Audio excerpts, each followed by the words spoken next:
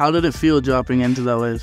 Dropping into that wave was pretty sketchy. I just saw like chops that were like 4 feet tall coming up the face and big boils, and there's so much water drying up the face that when you're going down on a wave that big, there's so much water coming up that it feels like you're going backwards. It doesn't even feel like you're going down the wave. And there's chops that are 4 feet tall that are like a normal wave that you would surf on a normal day. Once I got to the bottom, I realized that I kind of went too far down.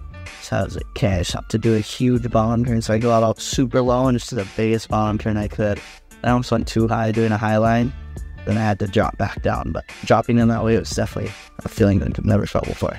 Tyler Leron was towing me in. Tyler knows that wave better than anyone, so put me in the right spot on all of my waves, and yeah, Tyler is the man. You and me. Who else was out there surfing with you? When I first got out there, it was just me, Kyle Eddy, and a foiler, and Ian Walsh out there. And then as the day went on, a couple other guys came out, Zane Schweitzer, and then Tyler was towing me in before that he went out after. How many waves did it take that day to get that one? So that day in particular, it took me 3 waves to get that wave. Can you try to explain the power of a wave like that? The best way I could explain it is, a lot of people say it sounds pretty corny, but it does feel like getting hit by a car, getting hit by like a truck. A lot of people say it, but super raw power. It's like Mother Nature just landing on you all at once. So your limbs are going everywhere. The water's just going up your nose, in your ears, blowing in your mouth. You're just trying to stay calm. And it's almost like, if you've ever been to Hawaii and want to stand under a waterfall, when the waterfall is like landing on you, imagine like that times like 1,000, and just like coming in all directions, and just, you're getting spun around at the same time. It's really hard to explain, but kind of shut up, see it for yourself. Don't do it though. When I fell, I went so deep so quick that my ears like exploded, and I just started like kind of spinning out underwater. I don't think I blew out my eardrums, but definitely something happened. And then when I popped up, I got on the sled and Nano grabbed me, and I was on the sled, and I remember putting my head down like and closing my eyes, and I was just spinning out. I couldn't tell like what was up and what was down. I was just like spinning out, kind of out of it. What had the best reaction after you cut out of that wave? Usually the people that are going to have the best reaction and the first reaction is the safety crew, because they're going to be the first one to grab you after you wave.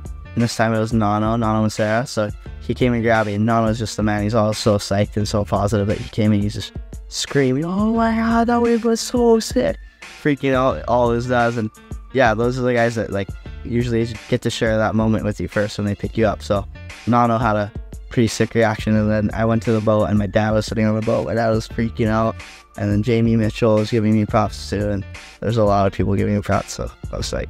What kind of board did you use out there, and what type of equipment? That day I was using a KT surfboards, carbon wrapped, vacuum sealed, one of the fastest boards in the world. Those boards are made for Jaws, and with the fins too, the Maui Fin Company, the Kailani models, those things are so fast.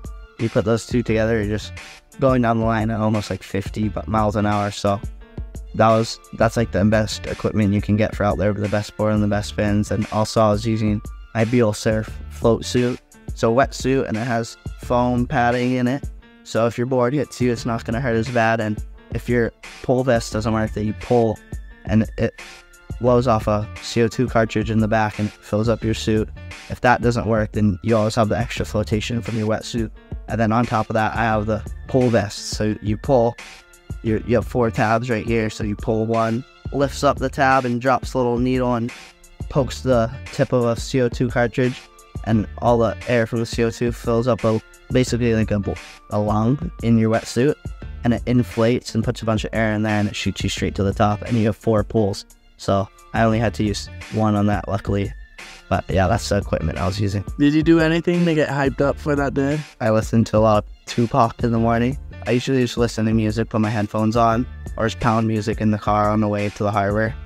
And I just get in a good state in my mind, start thinking about like the clips after, start thinking about just like, I don't know, I kind of like make a little edit of what's going to happen in my head like as we're going. I just hype myself up. I'm pretty good at hyping myself up, so I said that and hope for the best. And that is the rundown of the swell at Jaws Black Friday. That's how we did it and how we executed the plan.